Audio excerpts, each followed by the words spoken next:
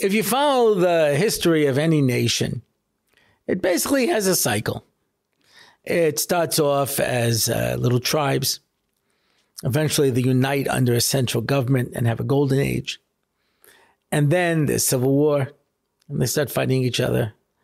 And eventually, they fall apart and are conquered by a larger civilization, larger empire. This happened to the Babylonians. It happened to the Greeks. It happened to the Persians. And it happened to every other nation, the Romans. It happened to the Jewish people too. We started out as tribes. We reached a golden age under David and Shlomo. Right after that civil war, we split in half. Constant battles until we finally disintegrated and were conquered by Babylonia. And that was the end. Nebuchadnezzar ended the Jewish nation, the Jewish empire. It was over. The miracle of the Jews is that we came back. Why? Because during the Purim story, we recommitted ourselves to HaKadosh Baruch Hu and to the Torah. Yeah. Kimu v'kiblu, kimu masha kiblu kfar. We reestablished the Torah stronger than we did at Har Sinai. And we came back and we built another Beis HaMikdash and we built another country and built another. And we remained true to our mission until we didn't remain true to our mission, and then we were destroyed by the Romans. And then we reappeared in Bavel, and we reached, the period of the great yeshivas. And then Bavel was destroyed. And so they made their way to Spain. And Spain had the golden era. Then it disintegrated, fell apart. And this has been the story of the Jews throughout history. But we keep reappearing. You know why? Because at some point we wake up and we say, okay, what does it mean to be a Jew? What does it mean to be a Jew? That's an important question. And if we stop being Jews, so two stories. One story I heard from David Lukens when he was the Jewish affairs advisor to Senator Patrick Moynihan. He tells the story. Patrick Moynihan, the Irish senator, came to meet with Shimon Peres to thank him for supporting Aisha Torah Fellowship Program. The Irish Catholic is thanking the Jewish minister for supporting a Torah program. And Shimon Peres told him, I'll always support any program that teaches about Judaism. And I'll tell you why. He says, when I was young, I joined the Communist Party and the Zionist Party. I was a communist Zionist. I was going to come to Israel and make a Jewish state based on communist principles. The early Labor Party was basically communist. They celebrated May Day and everything. That's why when they had the UN vote for the partition, Russia and all of the Warsaw Pact countries voted in favor of Israel because they were sure it was going to be a communist country. He says, so someone brought me to the Chavetz Chaim. And he said to me, go to Israel and build your state. But just remember, you can't have a Jewish state without Judaism. He says, and the older I get, the more I realize that me and my friends were wrong, and that old rabbi was right. You can't have a Jewish country without Judaism. Yeah. That's story number one. Story number two is after the Yom Kippur War, Ariel Sharon came to America, and he was speaking around, and he spoke in my school, Hebrew Academy of Nassau County.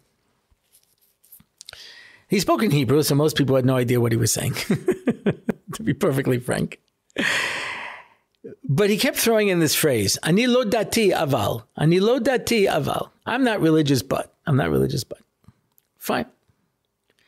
So I had a friend at the time who was above average intelligence. Yeah.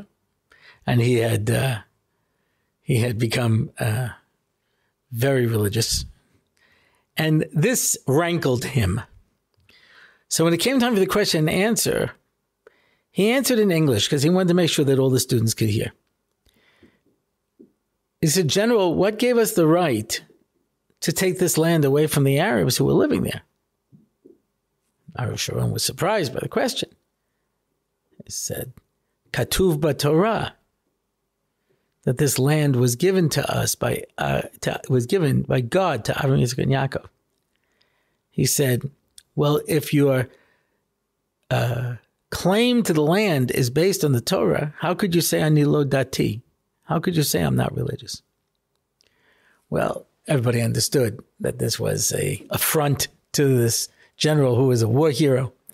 Right, Findel was saying, okay, let's just, end the questioning now, and everybody was yelling, they don't know what to do, and above the fray, Rabbi Yaakov Weil, my Rebbe, who was Makari of me, his voice was booming above everybody else's saying, let him answer!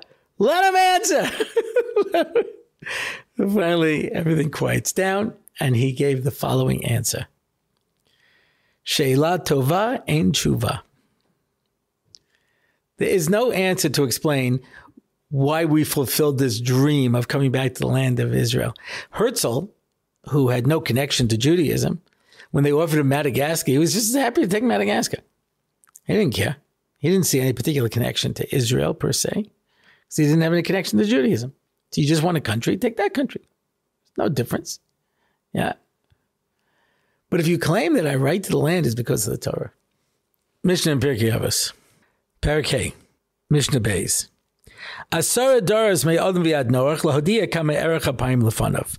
There were 10 generations from Adam to Noach to teach you how much patience God has.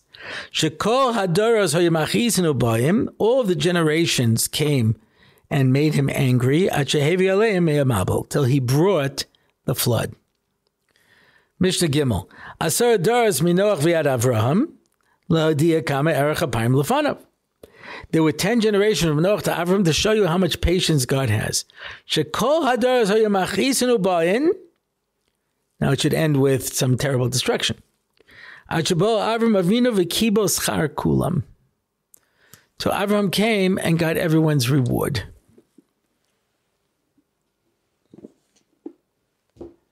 Which means Noah was not able to save his generation from the flood.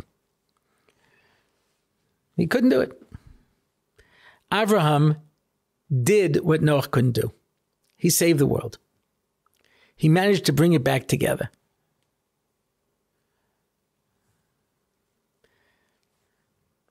The Chazal say like a tailor sews 2 pieces of cloth together.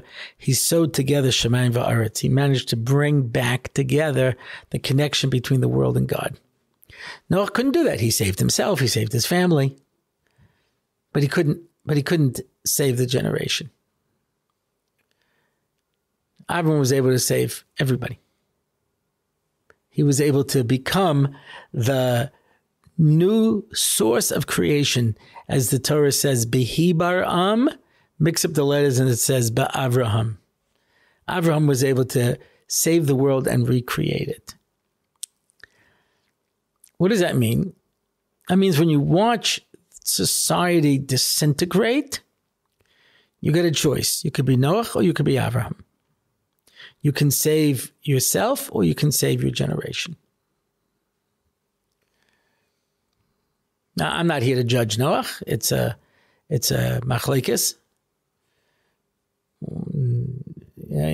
Tzaddik b'dorosov, was he a tzaddik only in his generation? And in Abraham's generation, he would not have counted for anything.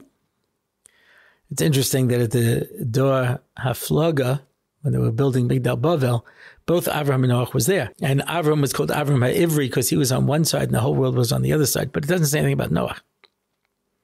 He wasn't even a player.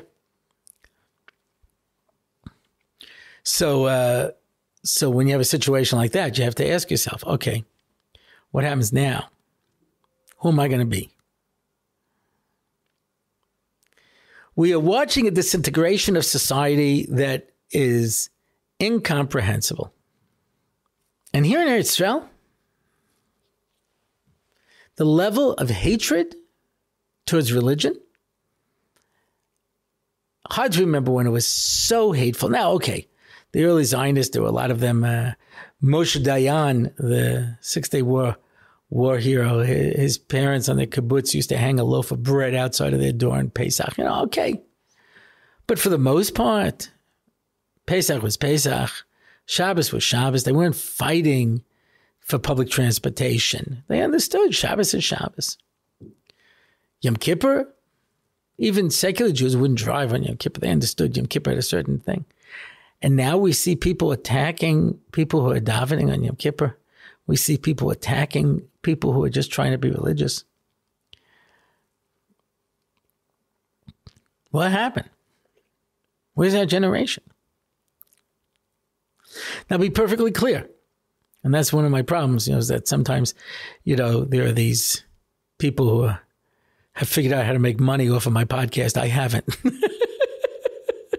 But, they'll take little clips of mine and they'll put it up and they'll get 50 sponsors and make thousands of dollars. I don't get anything out of it. But anyway, it'll take a little clip. And the problem when you take a little clip is it's out of context. You don't know what's going on. So someone might just take that little clip and say, oh, Rabbi Orlofsky is saying it's because the secular people are attacking the religious. That's why this is happening. No, I'm not saying that. When people came to the Brisker Rav in the early years of the state and were complaining about the Zionists and complaining about the non-religious, he said, why are you looking at them? That they're not the issue. Yonah Hanavi is on a boat surrounded by Ovdei Avodah Zarah. And we know that Avodah Zarah makes God angry. And there's this big storm. They're trying to figure out why it's happening. And Yonah says, it's not to do with you people. It's only because of me. Who do you think HaKadosh Baruch Hu is looking at this moment? Only us. There's a story that apparently is well known. I only heard it today. Apparently it's well known. That someone said to Rabbi Moshe, you should daven because there was a Jewish kid on a bicycle who got hit, got hit in the road. He's there now because it can't be. He says, no, look, this kid with a yarmulke is lying on the street. Because no, it can't be. So they go out, and it's some Hispanic who stole the yarmulke from a Jewish kid. He used to go around and steal the yarmulkes from Jewish kids. I was wearing it as I was riding his bicycle. Rabbi Moshe said, no Jewish kid could get hit from a bicycle outside of my window. You think I would let that happen? If an accident happens, it's because of me. I could stop it. If something like this happens, there's no place to look other than at ourselves. I'm not looking at anybody else. This is a tragedy, the likes of which we have not seen in 40 years. Yom Kippur War happened on Yom Kippur. This happened on Shmini Atzeres. It's devastating. Devastating. So what do we do? I heard people saying the following, Kol Yaakov, Yadayim Yadei Esav, and giving a whole vote on that. It doesn't help over here because this is not Esav. This is Yishmael. Rabbi Moshe Shapiro explained that when you go up against Yishmael, Yishmael is coming with two weapons. One is in his name, Yishmael. God will hear his voice. They daven. I went to a gas station here and there was a Muslim behind the Coke. I just wanted to pay. I couldn't pay because he had his little prayer rug and he was, doing his yikud 5 times. He was davening. He didn't care. He's going to daven. We have to be mechazek our davening because they're davening. You bet that they're davening. And if they daven better than us, so when we fight Esav, we have an advantage because we're coming with 2 different tools. But here we're coming with the same tool.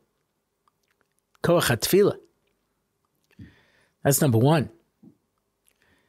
Number 2 is the koach of Yishmael is Mesiras Nefesh.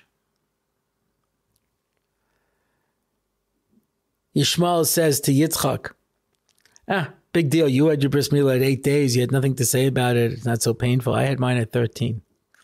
And Yitzchak has to respond, if Hashem asked for my entire body, I would give it to him. And that, in fact, is what led to Akedas Yitzchak, where the Jewish people had to show Yishmael, we have more Mesiras Nefesh than you. One of these Arab terrorists said, eventually we're going to win this war because we're willing to die for what we believe in, and you're not willing to die anymore.